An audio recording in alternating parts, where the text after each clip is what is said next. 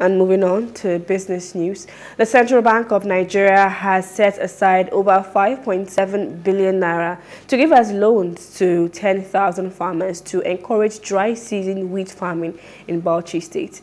The C.B.N Comptroller Bauchi branch, Shaladu Idris, who disclosed this at the flag-off of the program at the NUJ Secretariat in Bauchi on Thursday, said that 4,500 farmers had so far been empowered in the state.